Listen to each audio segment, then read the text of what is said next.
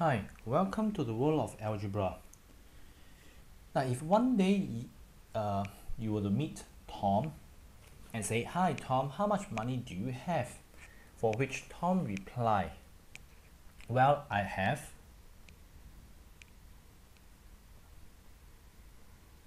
X plus $50. Now, in your mind, you probably be thinking, well, this Tom is just trying to be funny. Then Tom explained, well, why X plus 50? Because right now I have $50, but my mother is going to give me X amount of money 5 minutes later. So I'm going to have X plus $50. Doesn't sound quite ridiculous after all.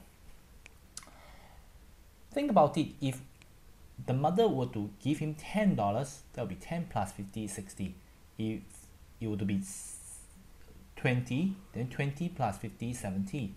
Now what if it's what if it happens to be minus $10? The mother is going to deduct $10 from Tom, then it'll be minus 10 plus 50, 50 minus 10, $40.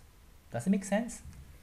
Alright, now what if Tom were to reply X plus 50, in which he explained the mother is going to give him X amount of money, the father is going to give him X amount of money, exactly the same amount of money.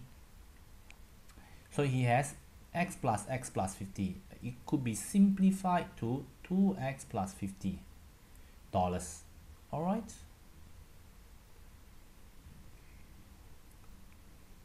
Imagine that the mother is $10, the father gives $10 as well. Then he has 2 times of 10, 15 here, 15 there, 2 times of 15, 30. Does it make sense? I hope it does.